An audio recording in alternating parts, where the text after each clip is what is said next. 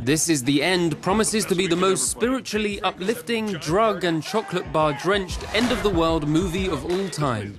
Directed by Seth Rogen, the cast, which is primarily made up of his funniest friends, play extreme versions of themselves as the apocalypse swarms around them. Have you seen Michael Cera tonight? What's up, Brianna? I can't believe people still invite him places. Oh, don't touch my bumper, bitch. It's a weird face. So hot.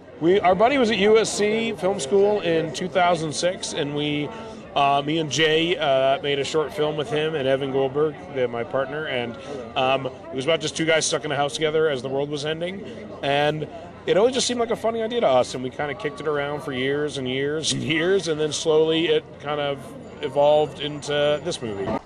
Jonah Hill crows about his Oscar nomination, James Franco explores his sexuality, and the gentle Michael Cera is reimagined as a cocaine-fueled sex pest. Travels. Did you see anything that you would describe as... Axe-wielding Emma Watson needed just one look at the script before she signed up. Completely obvious what's going on here. I mean, it's a zombie invasion. I'm the one who said it's been You zombies. said zombies? I said zombies the whole time. I don't think you never said zombies. And then I remember just reading it and I was like, this is hilarious. This is the most crazy, absurd premise for a story I've ever heard, and I have to do it. What the f?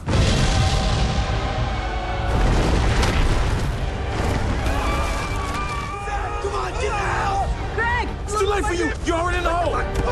Damn it! Get off of me, see? This Is the End, in all its glory, is out in cinemas across Europe later this month. Looting, rioting. For all we know, the Lakers could have just won, and that's the reason why all this is happening. I think it's the apocalypse.